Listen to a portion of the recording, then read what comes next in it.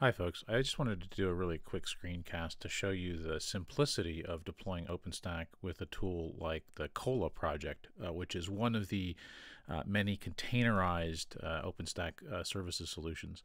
The thing about the Kolla project is it really focuses on the process of getting all of the OpenStack services into containers first, and then uses some additional Ansible. It actually uses the Ansible OpenStack deployment project as the core code for actually configuring those OpenStack resources in the containers.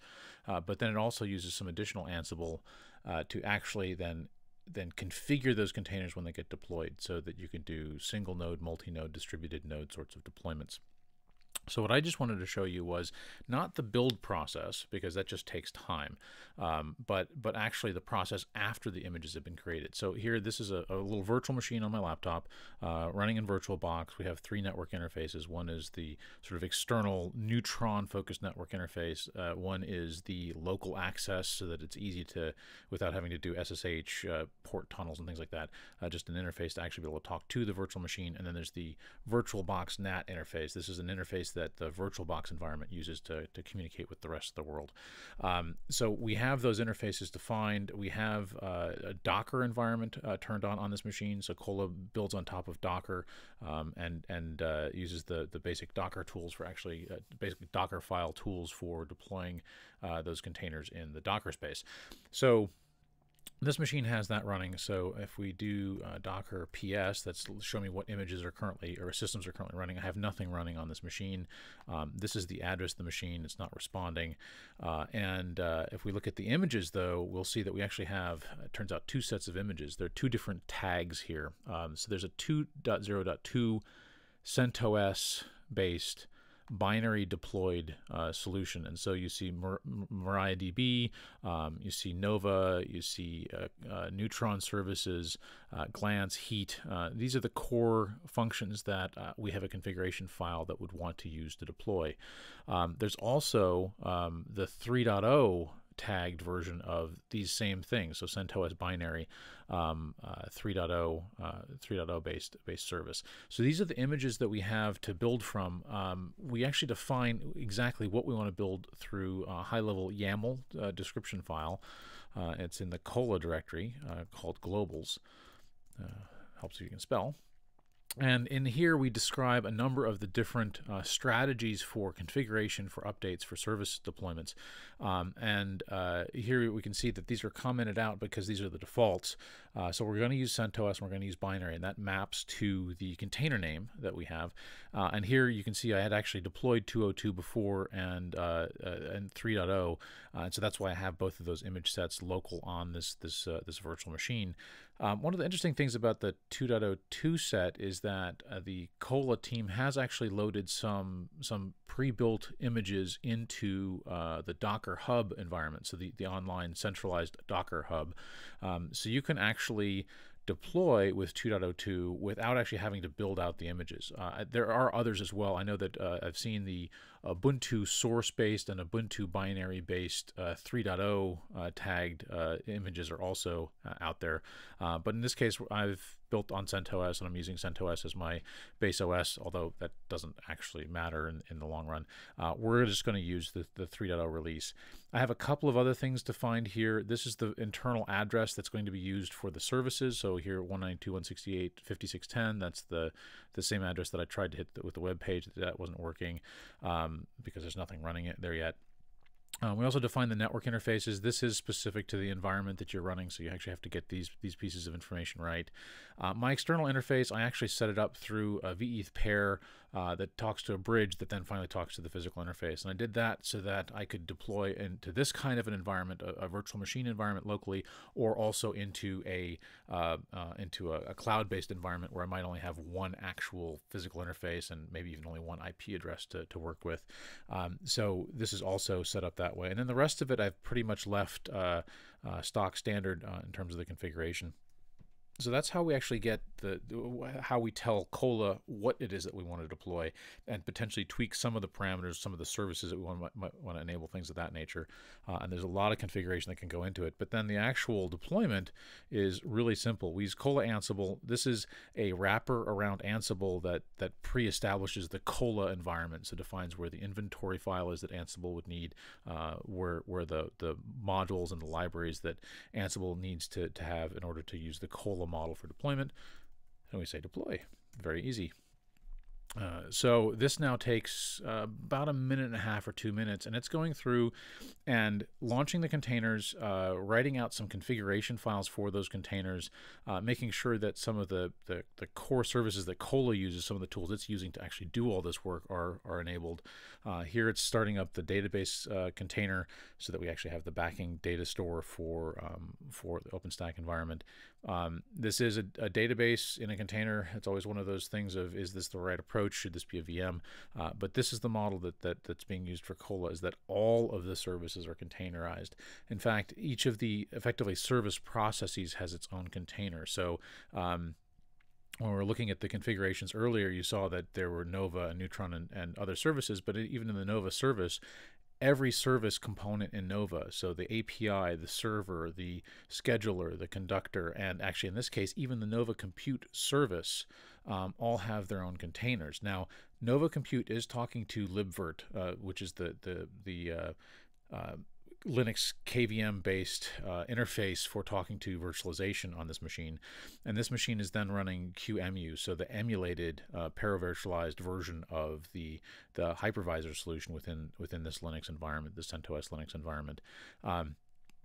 The actual libvirt processes still run on the base operating system. So those systems run on the base operating system, whereas the control plane, Nova Compute, runs as a container.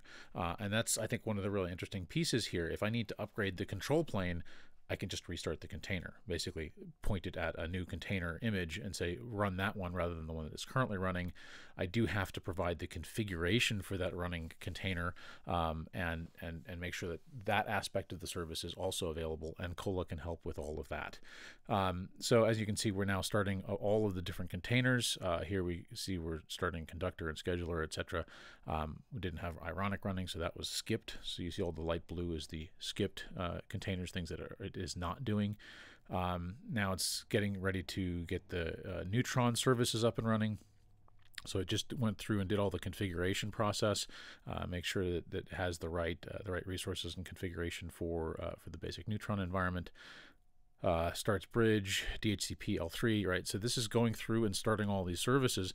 And while I've been talking over this last, what is it here, 1.5 minutes, 2 minutes, you can see that all these different services are being configured and being brought online.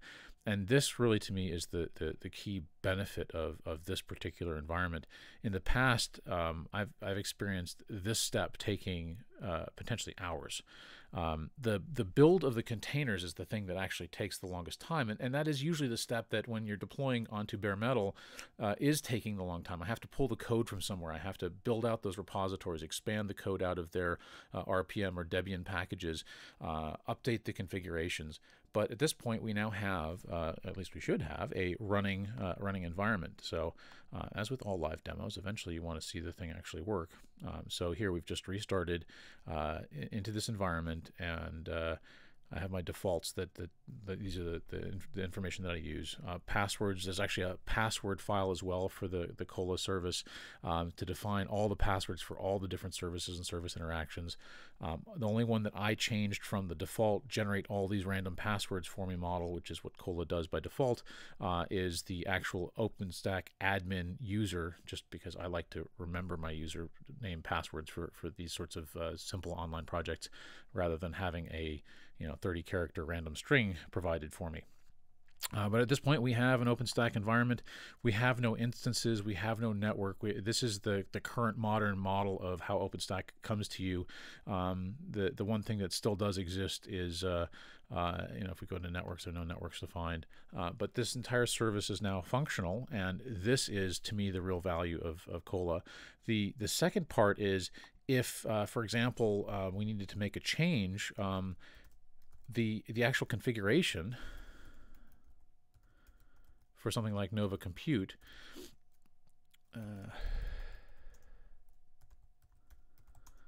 get the right name, the configuration actually exists here. And so this is the Nova to conf file that is specific to the compute aspect of the Nova service. So this is the configuration file that only applies to the Nova Compute container.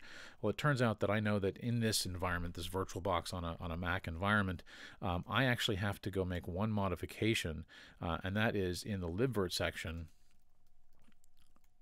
I actually want to add the virt type. All right, so now I've made a change to the configuration, and in order to make that change actually take effect, we're going to use the docker command to restart our Nova Compute container. And this is the process for updating a configuration, for changing a configuration, for modifying a configuration. From the perspective of debugging this environment, this is a night and day difference to how we've worked with systems in the past. Partially because of the containerization, it's very easy to understand how to restart the processes. Now, this is very similar to restarting a process using something like the OpenStack Service Manager, OpenStack-Service process that the Red Hat folks introduced a while back, and just saying, I would like to restart the Neutron service or the Nova services. So there are some similarities to other models for doing this, but this leverages the container workflow, the container orchestration flow, and I find really provides a lot of value in how these orchestration pieces fit together. So that's really what I wanted to show you guys. Thanks for watching, and hopefully this proves useful. Again, the projects themselves, Kolla, you can go to GitHub, OpenStack Kolla. That's this path. I've actually created a little project, some Ansible, just to actually get the initial configuration of the environment pulled together, because in order to run Kolla, you need to have a Docker environment. In order to run Kolla, you need to make sure that your host file and a number of other services are set up correctly. And as we were looking at the globals file, you have to also define the path and the network's interfaces and things of that nature, so that the Kolla system knows how to use the infrastructure you have. So I've taken the model that exists in the Kolla pages that describes this and actually codified it in Ansible. So this is something that works for sure on CentOS. I think there's still some little glitches that I need to update in the Ubuntu environment, but should be able to help you at least accelerate a VirtualBox-based all-in-one Kolla environment for your testing. And I'll look at extending this to also support a multi-node environment in the future. So thanks for that. Hopefully this code base all looks useful to you, and we look forward to your feedback.